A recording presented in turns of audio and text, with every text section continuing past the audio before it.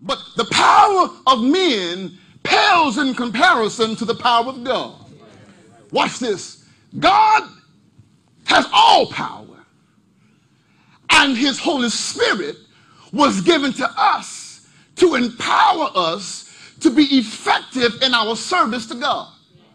Okay, God gave you his Spirit not just to speak in tongues. Some of y'all looking at me strange. I know that you spirit filled, but the Spirit is subject to the prophet. Tell somebody, I said, please stop looking at Pastor Strange. I know you praying for him, but get that deep look off your face. You're making me feel like you don't know what I'm talking about. Are you empowered with the Holy Spirit? Yes. Then you are empowered to comprehend the word. Say, I understand the word. I understand the word. Amen, amen, amen. God, put that back on the screen, Wanda. God has all power, and his Holy Spirit was given to us to empower us to be effective in our service to who?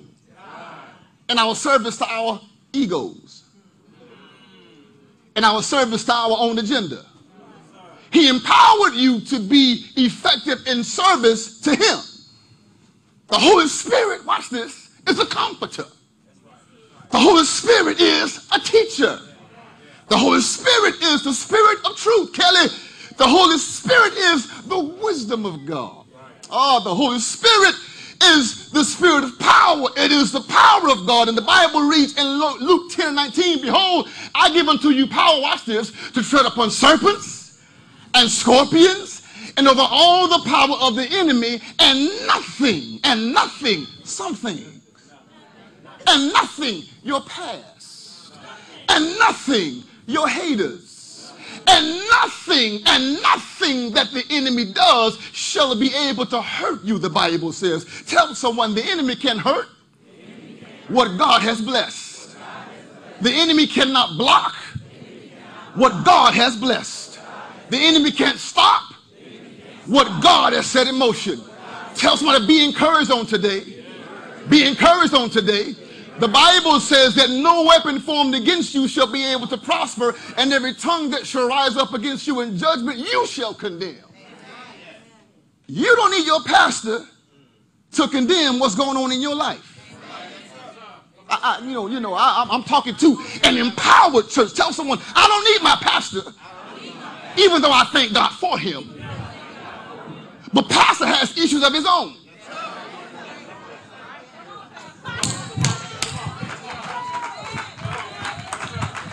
Tell somebody, I thank God for my pastor, but I don't need my pastor to condemn something that comes up against me.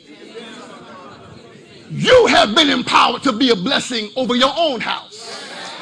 You have been empowered to speak a blessing over your own children. You have been empowered to speak blessing over your own money, over your own mind, and over your own spirit. Tell somebody, I have the power because I am anointed.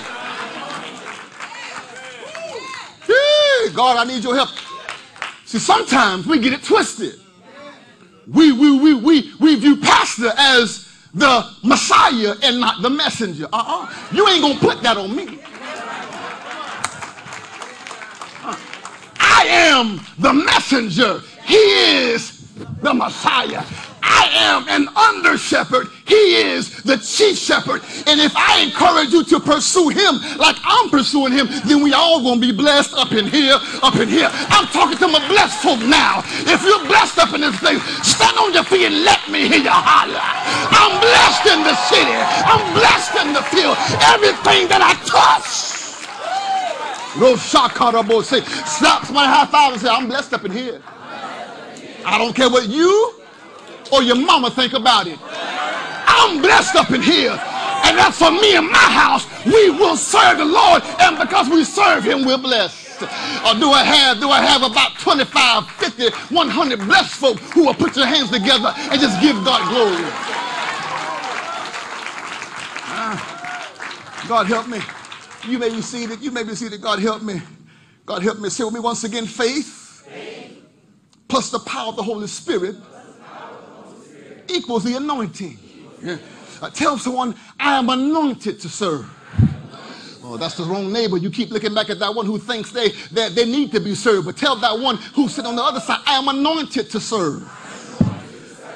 Now the question is, Ryan, what is the anointing. What does it mean to be anointed? Rhoda, to be anointed means that you have been empowered and deputized by the Spirit of God to make a life-changing impact whenever you show up on the scene. Yes, sir. Yes, sir. When you walk inside of a sick room, healing shows up. When you walk into a place of poverty, prosperity shows up. Let me see everybody hands who's not afraid of money. I'm talking to you. Let me see you wave your hands.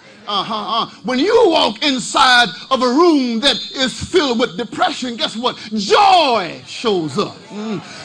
Pat yourself on the chest and say, I am joy. Tell them, I am peace. Tell somebody, I tell you something, I am prosperity. Say, I am who God says I am, in spite of who does not like it. To be anointed by God means that you represent the dominant factor. Yeah, that's how we do it. We take over. We duplicate. We replicate. We take over, and we don't make any apologies for it. Sometimes people will try to get you or try to make you feel guilty for being anointed, when they don't understand that in order for you to be anointed, you had to be crushed. You don't understand. You don't understand that I had a Garden of Gethsemane moment in my life where the Holy Spirit had to crush me because he was trying to get out of me what God placed in me. And you're going to try to hate on my glory when you don't know my story?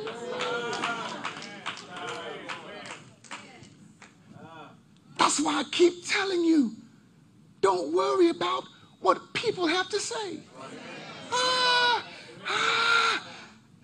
You are too worried about being accepted by the rejected.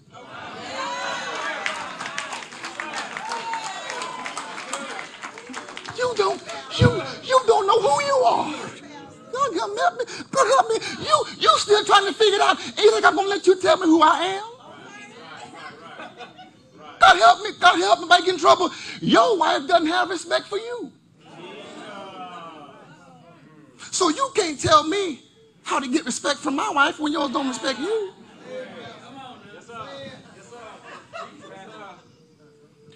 You working on your fourth husband. You can't tell me how to keep a man. You can tell me how to lose one.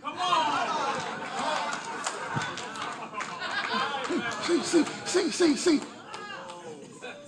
Your main issue is that you have unworthy mentors.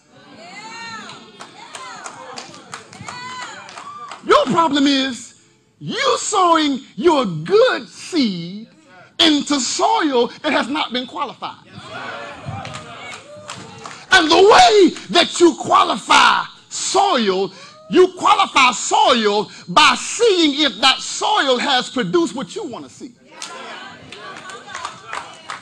And if that soil has not produced what God said and what you want to see, don't put your good seed in it. See, the problem is not your seed. The problem is the soil. Because what you sow into will grow on you.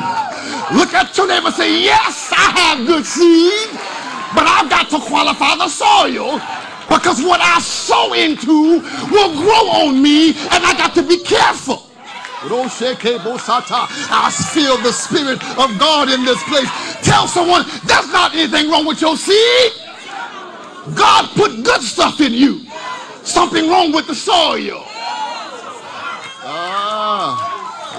God help me. God, tell somebody, I am anointed to serve. To be anointed means that you are an overcomer. Because the greater one resides on the inside. Sharice, 1 John 4:4 reads, you are from God, my children, and have overcome them, because greater is he that is in you than he that is within the world. Tell someone, the greater one lives on the inside. Oh, God help me. To be anointed by God, watch this, means that God has placed his mark on you. God has placed his mark on you to let the world and the devil know that you have his approval, sponsorship, and protection. Say with me, I have God's approval, sponsorship, and protection. Watch this. To be anointed means that in the end I win. Because God is with me, in me, and working through me. Pat yourself on the chest and say, I am anointed. Therefore in the end I win. Say, God is with me, in me, and working through me. Confess, I am anointed to serve.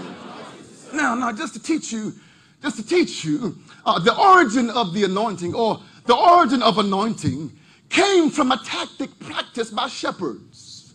Lice and other intrusive insects would often get into the wool of sheep. And when they got near the sheep's head, they could enter into the sheep's ear. God help me. Which would cause an infection that would ultimately kill the sheep. So ancient shepherds poured oil. They poured oil on and anointed the heads of sheep, causing the sheep's wool to become slippery, making it impossible for insects to get near the sheep's ear because they will slide off. Oh, God help me. Metaphorically speaking, this is why we, the children of God, have to be careful as to what we allow into our hearing. God help me. God help me. The place, watch this, our hearing, the place where our faith is formed, because the Bible says in Romans 10 and 17 that faith cometh by hearing, and hearing by the word of God. And if the wrong thing enters into your hearing, God help me, negativity, doubt, and disbelief, your hearing can become infected, resulting in the death of your faith. Tell us, I must guard my hearing, because I don't want my hearing to become infected, because it can kill my faith. Jesus said in St. John 10, 4 and 5, my sheep, tell someone, my sheep knoweth my voice, and a stranger they will not follow. God says, as your shepherd, I have anointed your head with oil, enabling you to hear my voice when I speak instruction. And you have to be able to differentiate between God's voice and your will.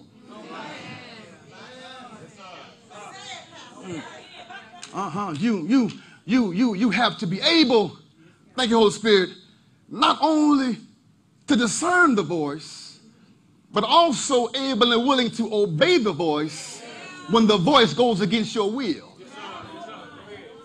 Because many of us know the voice, but we begin to act stupid and act as if we cannot comprehend, because the voice is saying something contrary to our desire. But you know when you have begun to mature in the spirit, when you say, God, not my will. God, he's fine. Oh, yes, he is. He's fine. He doesn't have 4 and 5 and 6 babies. But you said no. And the way that I know you're saying no is because he's trying to get me to do things that would jeopardize my anointing. See, Luther lied to you and you believed the lie. Luther told you that love won't let him wait. No, baby, lust won't let you wait. But love is patient, kind, long-suffering. And if he loves you, he will endure the pain until the I do. Tell somebody, single sister, let me tell you something. If he loves you, he will endure the pain. And brothers, you know what kind of pain I'm talking about. He will endure the pain until he makes you legitimate. Tell him, it's my church, I can say it like I want to say it. Tell him, Brother, no ringing, no